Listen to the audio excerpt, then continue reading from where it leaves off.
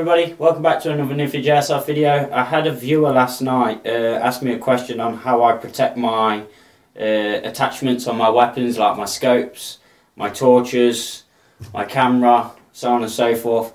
The easy answer is to buy yourself a protector. Now these you can get from any airsoft site, eBay, Combat Ready Airsoft if you're in the Derbyshire area, Military First, wherever. They're just a couple of places that I've seen them. You can buy them. They're all right, but they're not brilliant. As you can see from this one got shot out with, I don't know if you can see that, yeah, there we go. This got shot with a pistol, a gas blowback, twice, and it cracked straight away. Now if you're playing a CQB type environment game, I wouldn't recommend these at all. I really would not. They're a bit flimsy. They could be better. So for my solution, I use either 4 or 5mm Perspex. You can get it off eBay. I'll leave a link down in the description below of the 4mm and the 5mm. It's about £5, if not £6 for an A4 sheet or an A3 sheet like this one is here. And simply all I do is, this is the one that I did, I think this was my 3rd time doing it. I don't know if you can see that clearly enough, but it does its job for me. It protects it. It's been shot quite a few times and it's not broken yet, it's not been shot through. And then I have my torch. This is my torch lens. If I show you there, look right around the edge there, you can see where I've replaced the glass with the Perspex inside it. And in my GoPro camera as well, it's not a GoPro, I keep saying GoPro, it's not a GoPro camera, but in this part here it was glass that comes in these cases.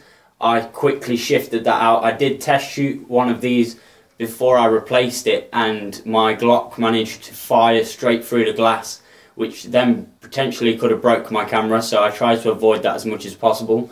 All I did was remove these screws, pop this cap off, take the glass that's on the inside, place it on the Perspex, draw around it with either a Sharpie or a pencil or whatever you want to use. As long as you can see the mark clearly, you'll be absolutely fine. Then I got my Dremel, cut the Perspex out of the shape, measured it. I did it a little bit bigger than what the actual piece is that I took out of my camera or my scope or my torch, just so that I can make it a really tight fit without having to use glue or any type of adhesive.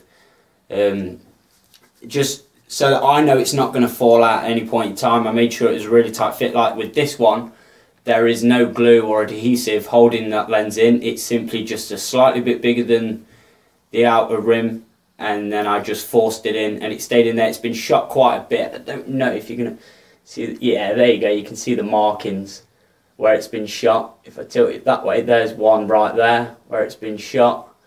And again, it's still ticking over. These are all right, but you're pretty much just buying this rail mount that comes with it.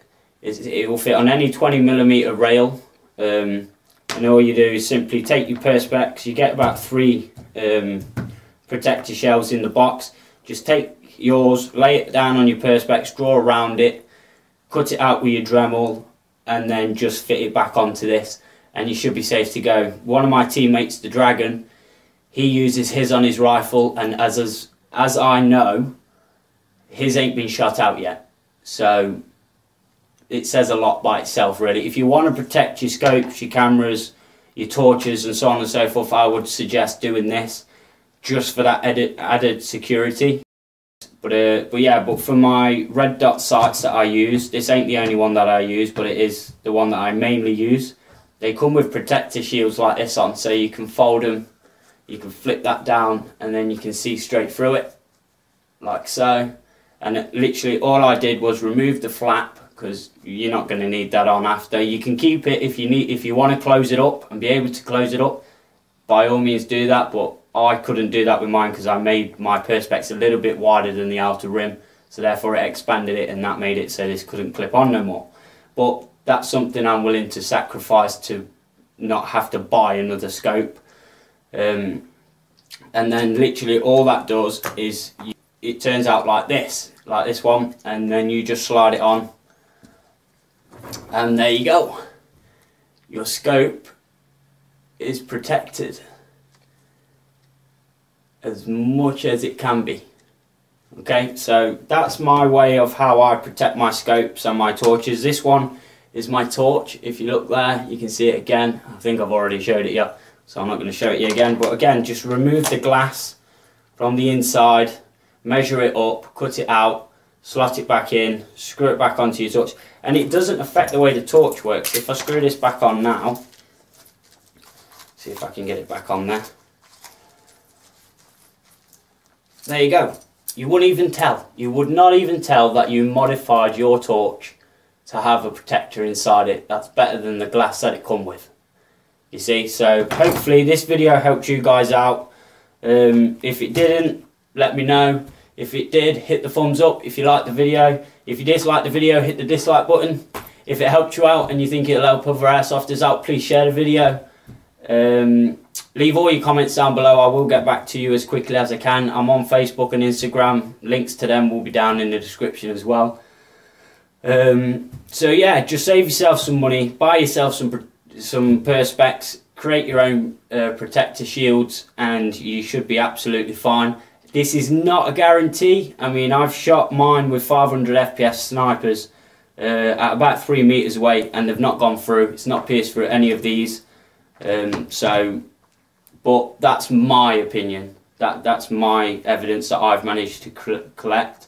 I do a lot of CQB, so these are going to be absolutely perfect. Outdoors, I don't know. That's something you'll have to try out. If you do try it out and they get shot out or like that, please let me know. And I'll try and figure out another way of creating protectors that will protect you against pretty much anything that gets thrown at you. Cameras, torches or scopes or whatever else that you may use that you don't want to get shot, damaged or smashed. So on that note, I'm going to end this video and I will see you guys on the next one.